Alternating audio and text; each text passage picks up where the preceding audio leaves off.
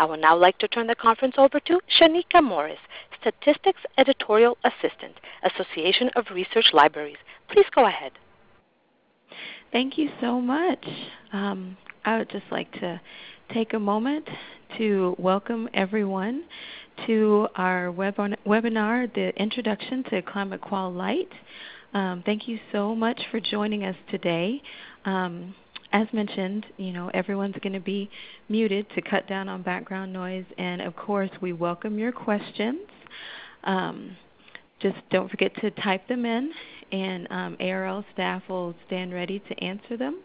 And as time permits, if time permits, we'll have a question and answer session at the end of the presentation. So just a brief agenda for our call today.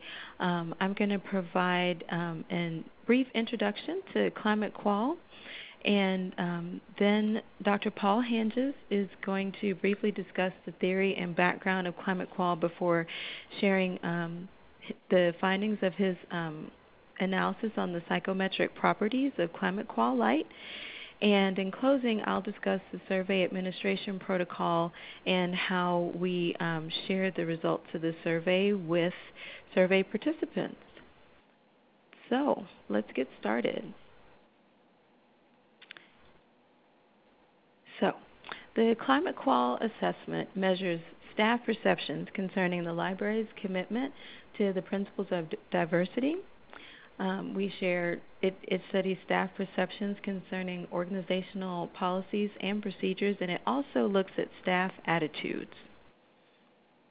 And the goals of the ClimateQUAL project are to develop a tool that assesses the health of a library.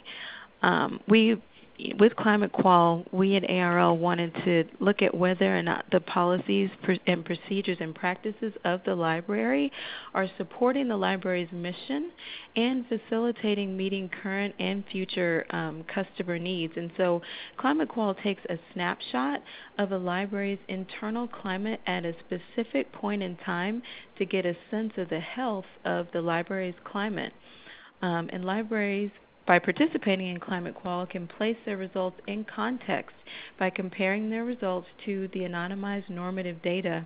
And we also engage the ClimateQUAL community of current and past participants to create a forum where libraries can share experiences in intervention. Another aspect of ClimateQUAL that's enumerated in these goals is our desire to track changes in libraries over time. And in so doing, the ClimateQUAL data are therefore longitudinal so that we can analyze the effectiveness of the interventions over time. And at the end of the day, ClimateQUAL helps libraries empirically validate the library's climate for diversity, and the resulting data allow libraries to validate the healthy organization theory. And so here's a screenshot of the ClimateQUAL website. And you can go to that website to find out a lot of information about the survey. And our FAQs are quite extensive because we know that people have a lot of questions before they decide to administer the survey. We do have a lot of information on the website. However, the survey itself is not publicly available, and the survey is not distributed in advance of survey administration. And this is done to guard against response bias, as knowing the questions in advance will affect participants' answers at the time of surveying. However, if you do want to see a little preview of some of the questions that are included in each scale, we do have 2 sample questions per scale on the website, and we also provide in-depth descriptions of each of the scales of the survey. Now I'm going to turn it over to Dr. Paul Hanges, who will be discussing a little bit about the theory and background of ClimateQUAL, and then also discuss some of the statistical properties of ClimateQUAL Lite. Go ahead, Paul. Thank you, Shaneka. Well, good afternoon, everybody. I'm Paul Hanges. I am a professor of organizational psychology at the University of Maryland in College Park. I am part of the group in the psychology department known as SDOS, or Social, Decision, and Organizational Sciences. And I've been working with ARL for a while now as we're developing and improving the ClimateQUAL survey. Unlike other diversity surveys that are out there, the ClimateQUAL is actually based upon a theory that we developed trying to explain how some organizations are healthy and how other organizations have certain problems. I'll define what I mean by healthy in a little bit, but the main idea with regard to ClimateQUAL is it measures various climates of organizations, trying to determine if they have the right atmosphere, if you will, to facilitate the organization meeting the needs, the current needs, as well as the future needs of its customers. Now, on the slide ahead, we have a definition of what organizational climate is. It's an interpretive framework shared by employees regarding the priorities of their organizations, and it helps them understand what behavior of the employees will be rewarded, what behavior is supported by the organization, and what behavior is expected in the organization. This particular definition of organizational climate was made by Ben Schneider, and I cite his 1990 chapter where he talks about what organizational climate is. And the reason why it's important is, as you see in the definition, organizational climate, when it's clear and sends a strong message, tells people what they need to be doing. And if they do that behavior, the organization will be behind them and reward them for their efforts. And what we found is that, sure enough, when an organization has a clear and consistent message, as emphasized by organizational climate, the organization can be shown to outperform its competitors. So organizations that actually have a climate for productivity actually produce more and are more competitive than their other organizations producing the same product that have a lower climate for productivity. In hospitals, hospitals that have a climate for safety actually have fewer patient accidents and a lower patient death rate than hospitals that do not have a climate for safety.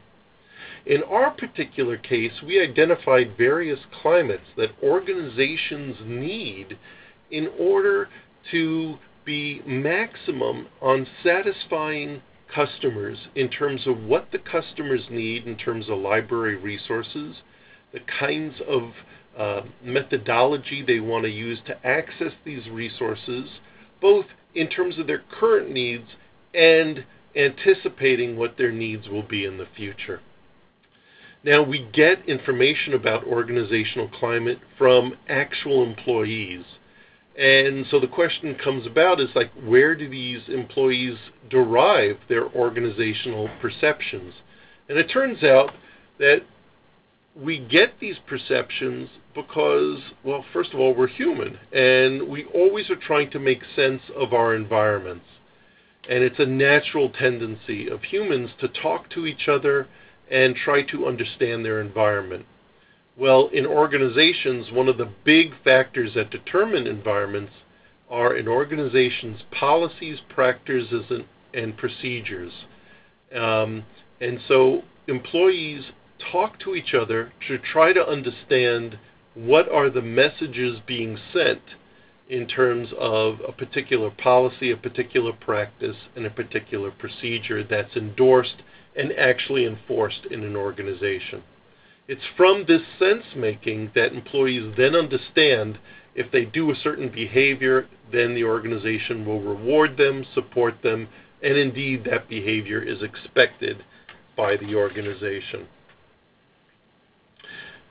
ClimateQUAL collects information about important organizational climates.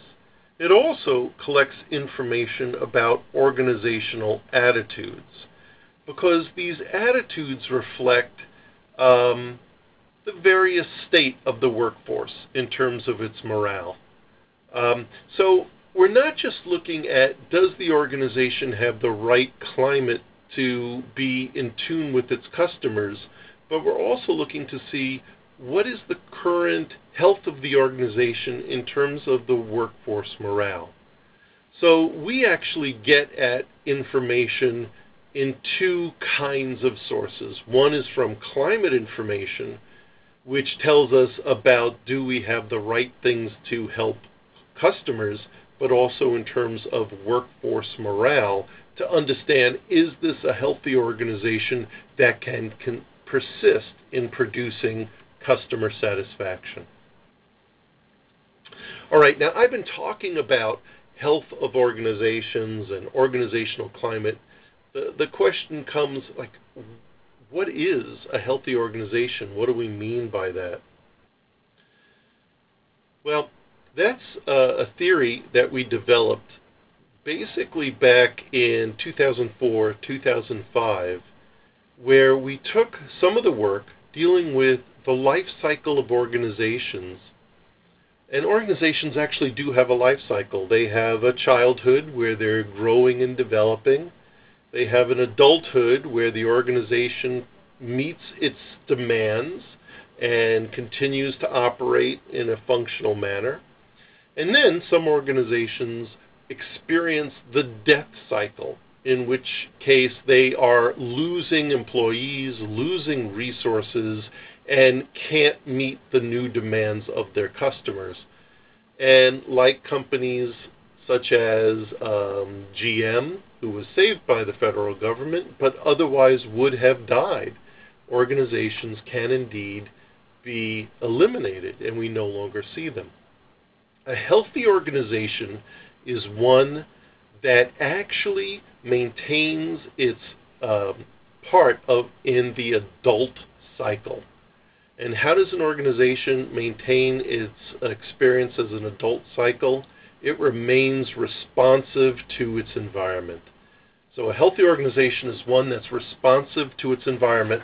It picks up what its customers want, customers in terms of faculty, undergraduate or graduate students, what kind of resources, what kind of content areas they want, how they want to gain this information, either in physical buildings and having hard copies or through electronic sources, as well as trying to anticipate the future needs of the customers so that the organization can start building certain content over the time.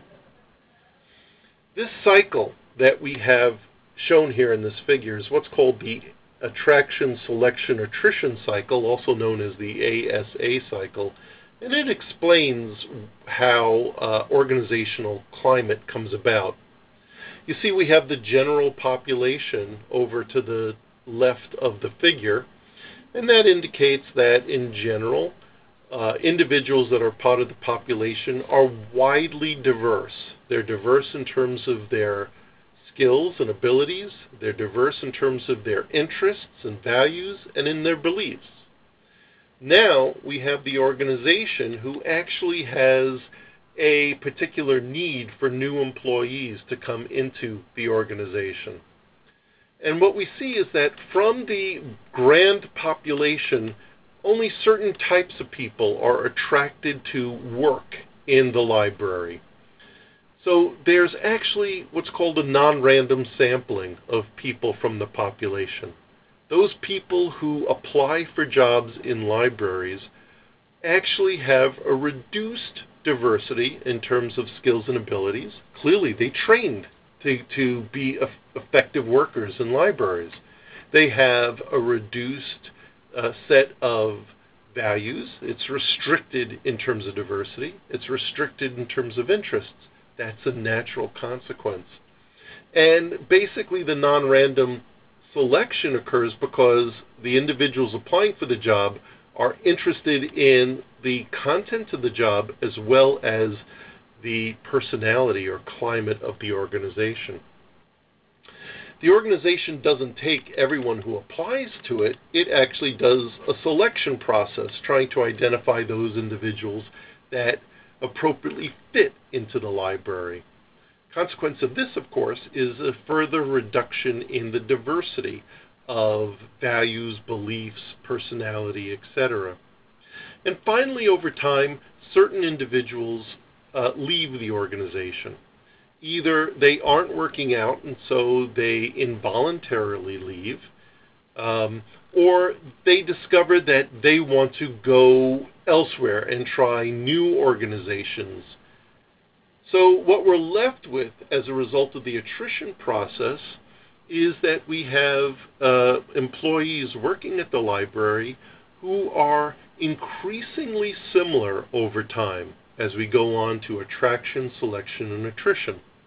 Now, there's a positive aspect of this cycle in that it actually creates and reinforces organizational climate, which is what we talked about before. Organizational climate affects productivity, and it enables people to know how to behave in organizations and when they'll be rewarded for behaving in a certain way. The downside is that the attraction, selection, and attrition cycle increasingly reduces diversity over time.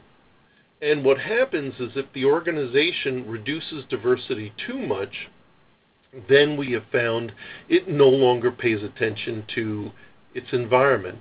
It starts to just listen to the internal voices about how the library should perform and disconnects from what the faculty or the students are saying, its customer base. And it's this disconnection that we find is when organizations move into the death spiral. So the key here with ClimateQUAL is to measure particular climates which slow down the attraction, selection, attrition cycle so that we don't go into the period where the organization is no longer responsive.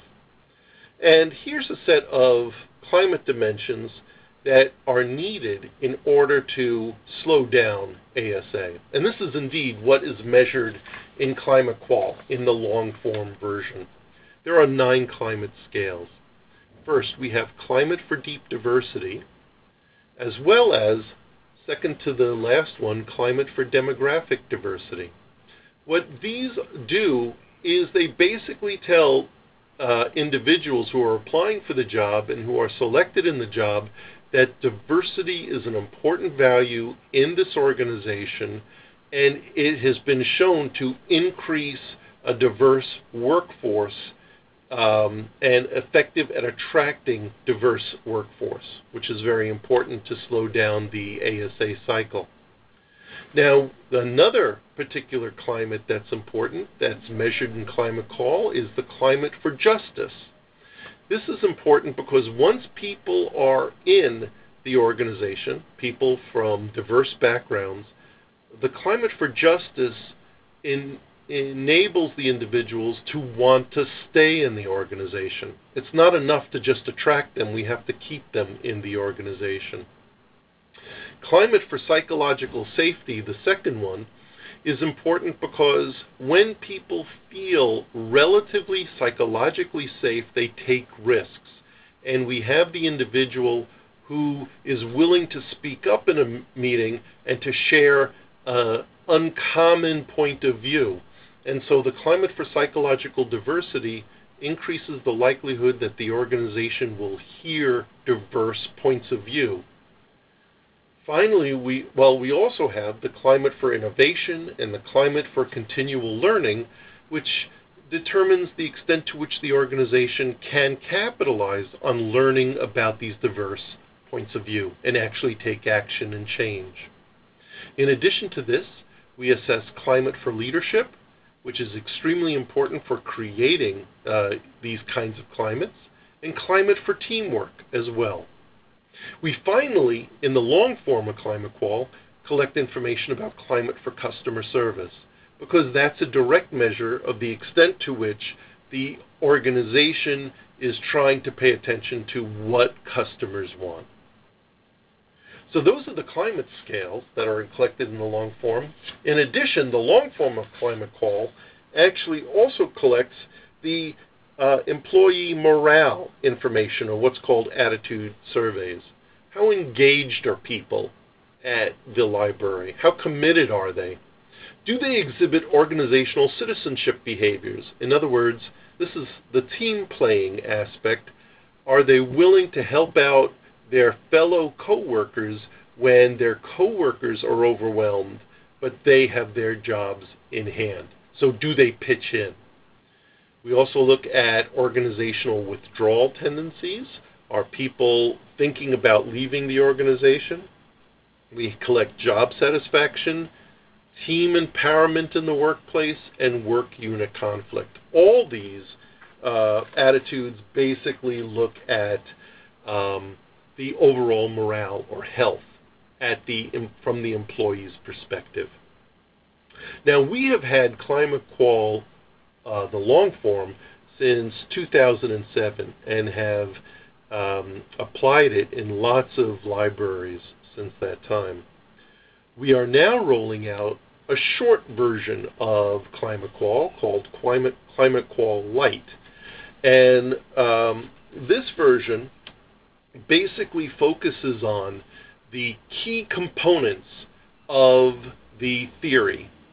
It says, okay, we want to get a quick assessment of how well the organization is doing in terms of being responsive to its employees. So one of the key things about ClimateQUAL Lite is it decreases completion time, the time required for your employees to complete it.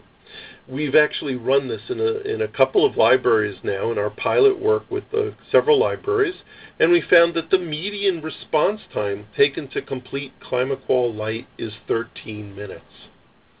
In addition, the time saving produced by ClimateQUAL Lite does not hurt the quality of the data that we collect. It's still as reliable. You can still use the actual normative base that we have created over time using the full version of ClimateQUAL. But yet, with ClimateQUAL Lite, you have access to all this information that has been built up over the time, this excellent normative information, while also reducing time to completion. ClimateQUAL Lite allows institutions, if they use it, to still get a good understanding of how the library is doing with regard to the major components of this healthy organization theory. Now, in terms of the statistical properties of ClimateQUAL and looking at, what is the quality of the scales that we've developed. First of all, these are, like I said, these are based on theory, and so it's not just a collection of random items or scales that have been used by other individuals. We are basing it on a theory and have identified measures that actually test these factors. We have assessed the quality of the scales, and we actually have administered ClimateQUAL full version as well as ClimateQUAL Lite through a total of 53 libraries. The majority came from the United States, but we also started looking at cross-cultural work where we actually had 4 libraries coming from England and 2 from Canada. First thing we wanted to do is see whether the questions that are being used in ClimateQUAL, do they actually hang together? So that when we say, well, we have a climate for diversity, is that meaningful? Are the questions that were designed to assess diversity, do they basically give information so that you can be confident about the information? The answer, by the way, is yes. Through a procedure known as factor analysis, we have evidence from the 53 libraries that our scales really do give information about these themes. We also looked at the reliability of this information, and we used a technique known as Cronbach's alpha, and the reliabilities are extremely high. Finally, we used the statistic known as an interclass correlation coefficient, what's called an ICC. The purpose of this is to really determine the extent to which we're assessing organizational climate. If we are, these perceptions should be shared by people in organizations, and the ICC is a statistic that determines how shared are the perceptions within a library. If everyone has different perceptions, then we're not really measuring a climate. So we need the ICC to be greater than 0. Here are some of the properties that we found from ClimateQUAL Lite. First of all, in terms of factor analysis, you'll see that all the scales substantially exceeded the required cutoff of 0.40. That's basically looking at how each item is related to the overall theme. Basically, our scales are working. Our questions give us meaningful information about our measures. The internal consistency reliability, are we accurate with coming up with this information? The answer is yes. And in terms of scientific standards, our reliabilities are very nice, extremely better than the minimum professional level. In terms of aggregatability, the extent to which do people in libraries share this meaning, share their understanding, you see with regard to the ICCs, the average in the field is 8.08. We do exceptionally better. Our average acceptable aggregation is at the 22 level. It's above what's traditionally found in the literature. Therefore, we have evidence that the ClimateQUAL Lite measures are providing the correct information in terms of the themes. They are reliable and accurate information with regard to the themes, and indeed we have evidence that we are measuring climate. And so on the next slide we have the conclusions. ClimateQUAL Lite has desirable psychrometric properties. It measures organizational climate and not individual perceptions. And by the way, these conclusions apply to both versions, the light version and the full version. Here's a slide which actually shows the differences in terms of what's measured in the full version versus the ClimateQUAL Lite version. What I showed you before were all the climates that were measured in the full version. Here, what's bolded are what's measured in the light version. And you see these are the central components that are part of the organizational health theory. Notice we are including, and what I was referring to before is we are looking at both deep diversity and surface, or what's called demographic diversity. The attraction, selection, attrition model is really concerned about both these types of diversities. Okay. On the next page, we look at the attitude measure, and here's you really see the difference in terms of ClimateQUAL Lite. It's not designed to measure the employee morale, except for job satisfaction, which is one of the major variables in organizational psychology, and that particular variable is very substantial and really tells, it's a good quick summary of organizational morale. Overall, though, you have the information that's needed to know how well your organization is doing with regard to the service quality. In order to get further sample questions about ClimateQUAL, you can go to the website that's shown on the screen, and you'll see some of the various sample questions. By the way, before I go, I just want to say that we have completed our analyses of the ClimateQUAL Lite and the test of the theory of the healthy organization. We have had substantial support for the model, and we have just recently submitted a paper to the Society of Industrial and Organizational Psychology Conference, and I'm going to make that available to ClimateQUAL on its website later today. Wonderful. Thanks so much, Paul. That'll be really great to have that in our publications database on the website. And thank you so much for sharing these wonderful properties of ClimateQUAL Lite. I'll just take about a minute or two to discuss how we administer the survey and how we share the results with participants. This is Shaneka again. And really quickly, this slide just summarizes the difference between the long form and the light form of ClimateQUAL. And the take-home message is that basically ClimateQUAL Lite contains approximately 50% fewer questions. And our data at this point show that the response time, the median response time, is cut almost in half when you administer ClimateQUAL Lite. And this is without compromising the integrity of the data that you receive, which is pretty great.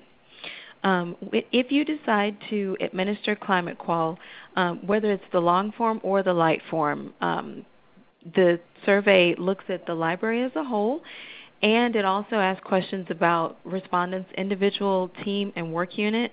The light form has the comment box at the end of the survey where respondents can write comments about the library's climate. That's present in the long and the light form. Libraries need to be large enough to run the study and preserve the confidentiality of the respondents.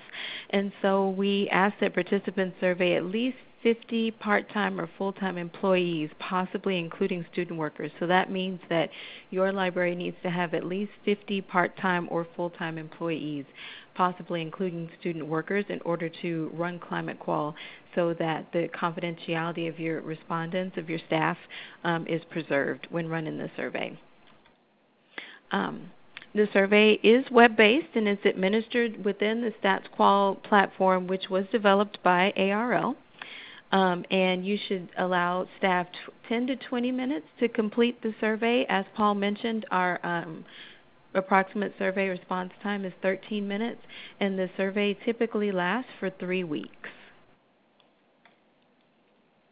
As I mentioned a little while ago, respondent confidentiality is of paramount concern given the sensitive nature of the questions and responses on the survey. And so while we don't provide institutions with access to the raw data, we do provide an overview report that analyzes the mean scores for each scale by demographic group. But data are not reported for groups that have too few responses. And the report contains comments from the participants. We do share those comments verbatim, but at the beginning of the survey, we let participants know up front that we will be sharing their comments, and we encourage them not to self-identify when they write their comments. So we disclose that up front. And we have a number of ways that allow participating libraries to put their results in context. First, participating institutions can compare their results to the normative data, which have been updated through 2013. And participating institutions also are invited to a results review phone call with ARL staff so that we can go over the report with you. And we also have a series of quarterly ClimateQUAL calls, which are a closed forum, so current and past participants only. And this forum is where libraries can share their experiences and the interventions that they've implemented in order to improve the library's climate. So we ask that you join us for ClimateQUAL. We're currently enrolling institutions for the remainder of 2014 and 2015. And if you're interested in running the survey, please email us at climatequal.org. We'd love to have you as a part of the ClimateQUAL family. And if you still have questions about the survey, the next two slides show resources for ClimateQUAL, and I'll just click through those quickly. We have our informational video that features the wonderfully engaging Dr. Paul Hanges, who spoke with you a little bit earlier in the call. We have our publications database, which is publicly available. You can go on and search and read publications about ClimateQUAL, and we'll put Paul's paper that he submitted to the conference in the publications database. And then if you do become a participant in the survey, you will have access to our shared workspace login, which has even more resources for survey participants. This next slide has a few more resources. And for those of you who've run LiveQual at your institutions, please take a look at Stephen Town's presentation in the database that looks at ClimateQUAL and LiveQual at his library. So thank you all so much for joining us for this presentation about ClimateQUAL Lite. We have about 8 minutes before 1 o'clock, and so we'd love to take some of your questions. Thank you. Ladies and gentlemen, if you would like to register for a question, please press the 1 followed by the 4 on your telephone. You will hear a 3-tone prompt to acknowledge your request. If your question has been answered and you would like to withdraw your registration, please press the 1 followed by the 3. You may also submit a question using the chat feature located in the lower left corner of your screen. One moment for the first question.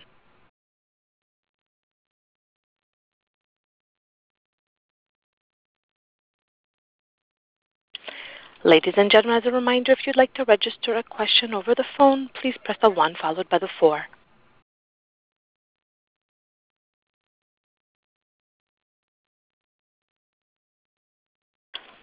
We have no phone questions at this time. I'll turn it over to you. Thank you so much. I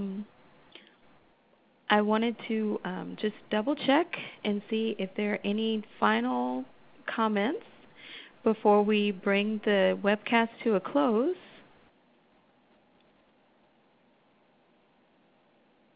Okay. Well, thank you all so much for joining us today.